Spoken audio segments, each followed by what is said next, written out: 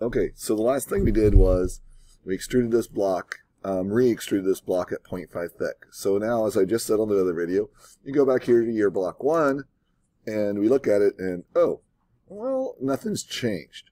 Well, the reason nothing's changed is because we didn't save our changes. It doesn't automatically save, you have to tell it. So, for example, go back to our block 2, and here, we just need to save this. So we're going to go up here to the little file. Actually, we're going to go right beside it to save. It's going to say user saved. You go OK. Now go back to our block 1, and notice nothing still has changed. However, you can see this little exclamation point here, this little exclamation point here. If we hover over it, it says the component is out of date. To update, get latest in the design workspace. I'm just going to go up here. We're going to click on this little piece up above and get the latest version. And there it is. Now it's updated. It is perfectly, it fits in there the right way, in the height at least. But now notice the width and the length of it is not correct. So I'm going to let you do this on your own. And I'm going to pause the video once I'm done explaining this. And I want you to fix this to make it fit. So you're going to use the inspect tool and measure what the width and the length of this slot is. So width and length of the slot to see what you need to change your block 2 to make it fit correctly. So again, I'm going to pause. You can pause the video too. Don't watch me do this, but you try to do it on your own. Measure that, go back to block 2, and change what you need to change there. Okay, so hopefully you've done this on your own and you're not just watching my video to do this and you figured it out on your own. So to do this, the first thing we need to do is we need to measure how wide and how long that slot is, or how wide and how deep, however you want to say it. So we're going to go up there and do inspect. We're going to grab our little ruler.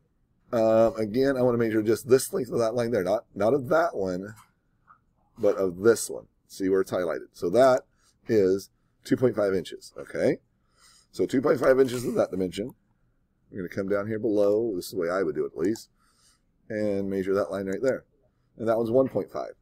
So the two measurements we need are 1.5 and 2.5. So to go back to our block 2.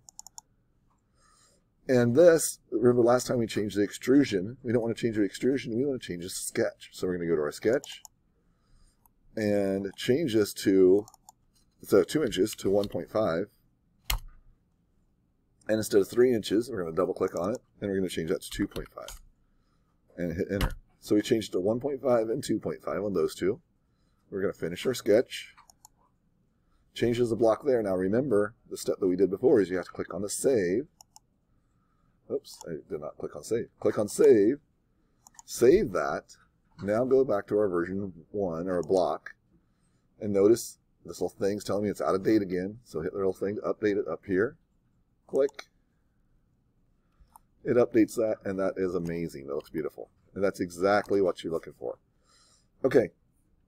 The last little tiny tidbit with this is you need to submit this online to Student View the way we usually submit our drawings. So I want you to do a screen capture of that.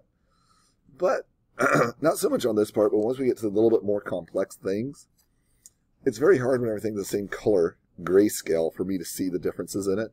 So what we're going to do is we're going to add some color to this. We're not going to go and try to add materials right now. Don't want to go that in depth with it. But we are just going to go up here to where it says inspect.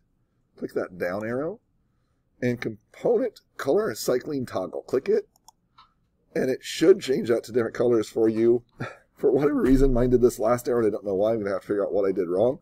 But they should be two different colors here. Mine changed it all to the same color. If yours changes to the same color too, don't worry about it. I'm going to figure out what I did wrong. But you should have two different shades of color, one pink, one yellow, or one yellow, one green, whatever it may be. So you have that. Again, if it's one color, great. If it's two color, is better yet. Do a nice little screenshot of that, a screen capture, using your screen capture down here below. We've done that before. A snipping, and then submit that to Student View. And that's great. All right, good luck.